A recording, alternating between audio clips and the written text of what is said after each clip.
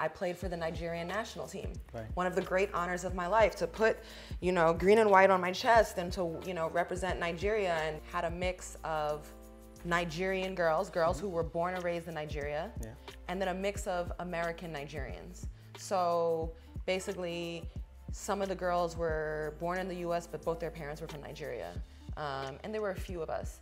And honestly, skill-wise, you could tell a difference. There certainly is still a gap between African basketball and like US basketball and even European basketball, and there was a gap. So pretty much the American-born Nigerians, like usually skill-wise, we were just better skill-wise. So I was a point, there weren't many great point guards coming out of the motherland itself, of Nigeria.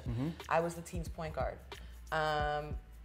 Many of the Nigerian girls coming up were good shooters, great defenders, you know, strong, physical. African basketball is physical. Right. As European basketball, they say, is finesse. Finesse, yeah. American basketball is kind of what you see, but, and fast. African basketball is fast.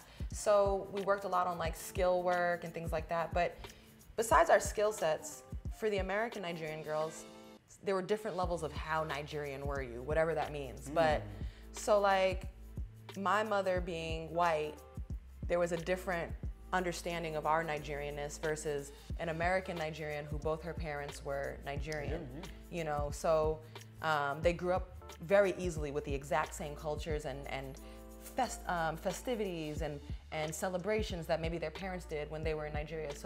So for me, actually being on the team, it was a learning experience too. Like, people were so impressed, maybe because I'm fair-skinned or a little bit light-skinned, although I have a tan right now. Yeah, nice tan. But, but like some of the Nigerian-born girls would look at me like, what's the word? Akata, yes? Akata, what does that mean? Like, is it lights? Oh, no, that's like white girl, right? Or light-skin? Light-skin? Yeah. It's not a compliment, but it's not like, it's not They're like trying to play you. Yeah, they were trying to play me low-key, but like in a fun, I felt like it was in a fun way. Yeah, it was lighthearted.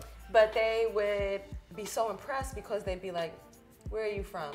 And I'd be like, we're Benin tribe. Where? Edo State. Oh, you know where you're from? Yeah. I'm like, yeah, actually I do. And, oh, so can you eat? We'd sit down and we'd have like traditional foods prepared for us like after practice. Like we'd legit eat like eba after practice. And like I would take it, mush it in my hand properly, like let it, then create like a little, you know, you're supposed to create a little indent, come in there, get your soup, get your stew, and eat like this. And they were so impressed that I didn't pull out a fork and knife to eat it. I'm like, what did you think I was gonna do? And Shout out to Pops. Shout out to my dad for preparing me for this moment.